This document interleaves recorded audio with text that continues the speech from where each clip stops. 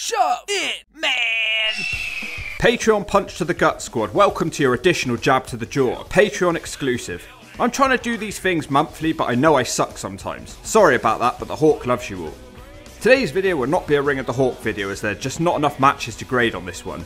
Instead, what I'll give you is an overview. Pre-warning before you watch this one, if you hate slapnuts or WCW wrestlers, this probably won't be the video for you.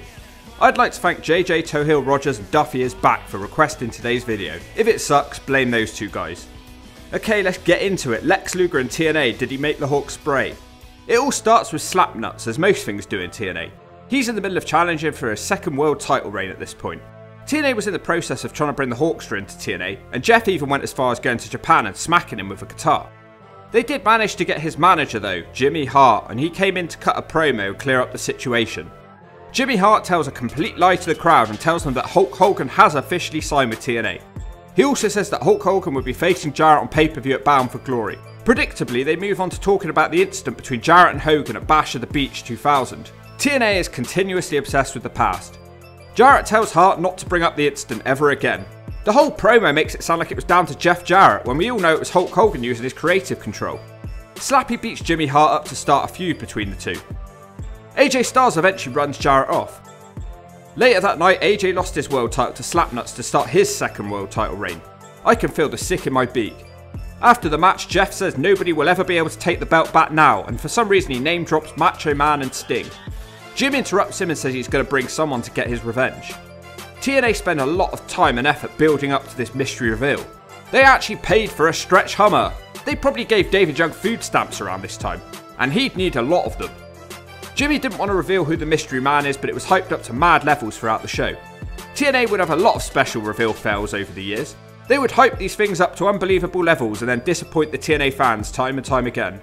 This was probably the first ever example of that, as the secret man was revealed to be Hacksaw Jim Duggan. It wasn't even like this was a big deal, as Hacksaw had already appeared in TNA once before.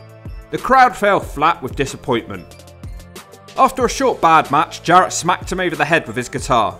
Nobody cared about this either, it didn't even break properly. After the match, Jimmy Hart revealed that he isn't done and a new WCW man rushed the ring. This is Rick Steiner. They had a match following straight after the Hacksaw one, and Jarrett also smashed him with a guitar. Hart said he wasn't done and next week Jarrett will face Sting. He also teased possibly even more wrestlers from the past. Anyway, TNA did actually come through with their promise of Sting, but no Hawkster unfortunately. TNA would have to wait another 7 years for that one. The next week, Sting has the match won until Jarrett's Goon Squad get involved.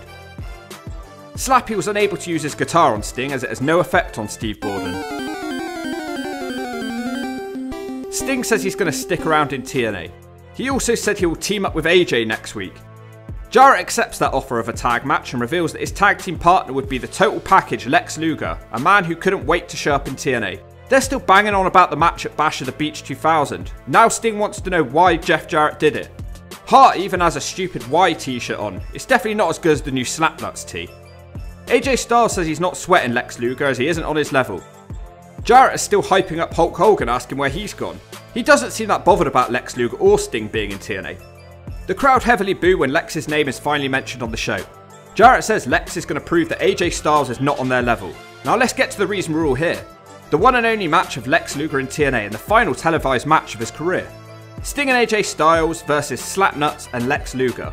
He has a pretty sweet guitar riff as his entrance music. He's got a personalised gown and he still looks to be in great shape. His hair is starting to slide down the back of his neck though, unfortunately. Before the match, Luger has hold of the mic. He says it's great to see Sting again, but he's not sure who AC Styles is. He reminds him that he doesn't belong in the ring with any of these guys. Sting retaliates on the mic, putting AJ over massively. Luger still isn't sweating Styles and he's pretending to be scared. This is Luger's first match in around a year. He only had one match between this one and WCW closing, a match in Scotland for World Wrestling All-Stars beating Sting. Luger's first match action is sort of getting a ring rope pulled into his nutsack, but it doesn't look good. AJ and Sting almost put on stereo Scorpion deathlocks, but the bad guys leave the ring. Luger enters the match against Styles and tries to intimidate him, flexing his pecs. AJ kicks him and tries a running attack, but it's like running into a brick wall. Lex flexes his pecs again with happiness. Styles still isn't having a good time against the total package and he gets a massive press slam. Lex isn't done overpowering Styles and he hits a big hip toss across the ring and Slapnuts congratulates him for it. Styles desperately tries to fight back with a springboard, but Luger catches him with a bear hug. Then he just dumps him to the floor. Slapnuts gets the tag again. He just boots Styles on the ribs and turns it back to Luger. The package boots and stomps on AC Styles. Luger flattens him with a clothesline and tags out again. AJ tries to snap off a Hurricanrana and tag Sting in, but Luger takes the ref and the tag doesn't count. AJ's bumping everywhere for the narcissist. Luger lugs him out the ring like a cigarette butt out of a car window. Sting eventually has enough and he fights both the guys. He hits a Scorpion Death Drop on Jarrett and Luger saves the pin. Lex hits a low blow to Sting and then he starts getting cocky again.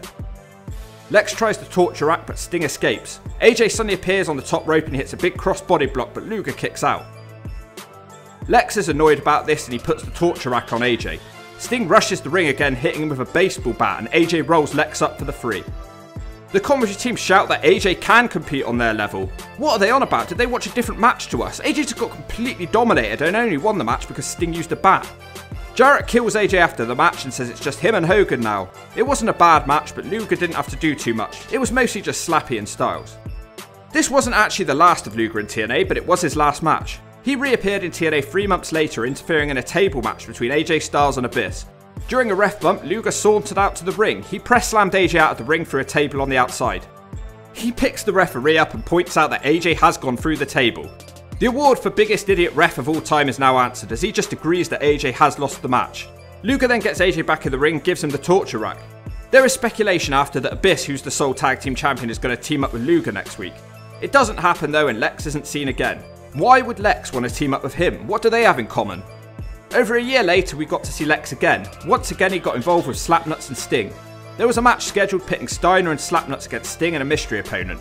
Sting told Slapnuts he was going to let him pick the partner. He was going to have to pick between the wrestlers hidden in the tunnel, Tunnel 1 or Tunnel 2.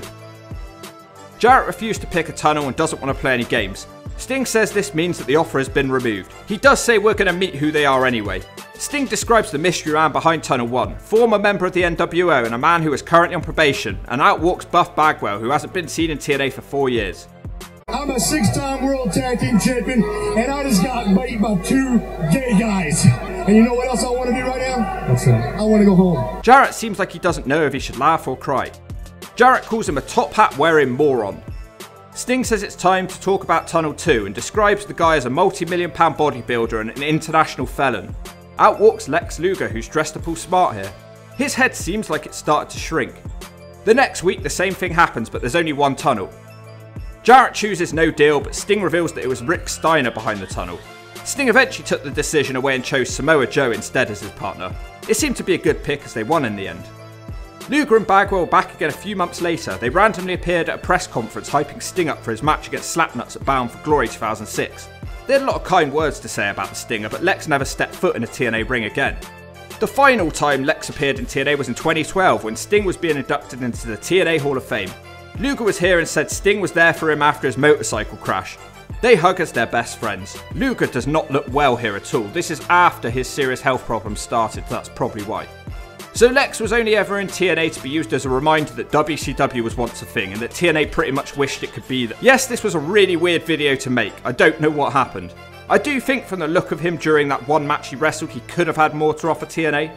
It was only a few months before this that Miss Elizabeth passed away from an overdose and Luger was getting into all sorts of legal problems. So that's most likely why he didn't stick around long in any of his appearances at TNA. I will end this one on a sad note. Due to all the health problems Lex has been through in the last few years, he's now wheelchair bound. I can't believe he went from this to this. Madness like a punch to the gut when you're about to nut.